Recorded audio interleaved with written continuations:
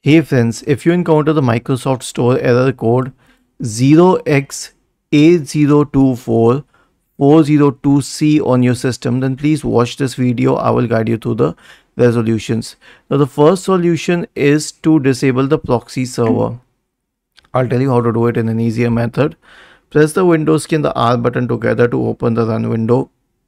Type the command inetcpl.cpl and hit enter. Now go to the connections tab, click on LAN settings and then turn the switch on for automatically detect settings and turn this checkbox off for proxy server. Click on OK and then on OK once again. And then you can also use this command line here. Okay.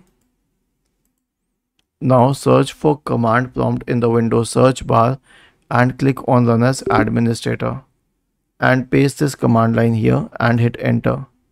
Okay, and this will fix the problem. Was this helpful? If yes, then please subscribe to the channel, and if not, then let us know in the comment section of the video so that we could help you further. Thank you for watching this video and have a nice day.